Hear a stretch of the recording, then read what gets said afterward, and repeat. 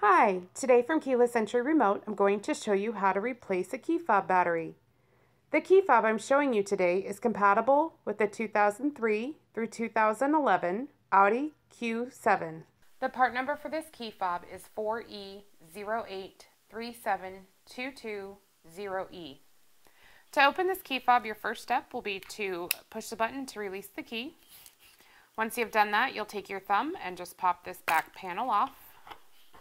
When you have the back panel off, you'll see the battery is located here. You'll want to go ahead and push to release it. And then your best bet is to turn it over and smack it in your hand until the battery pops out. The battery used in this key fob is a CR2032. Once you have the old battery out, to replace it, simply slide the new battery back into place. With this key fob, it is plus side up, and push it down to lock it in. When you have the new battery back in, you can snap this back panel on, close your key, and you're done.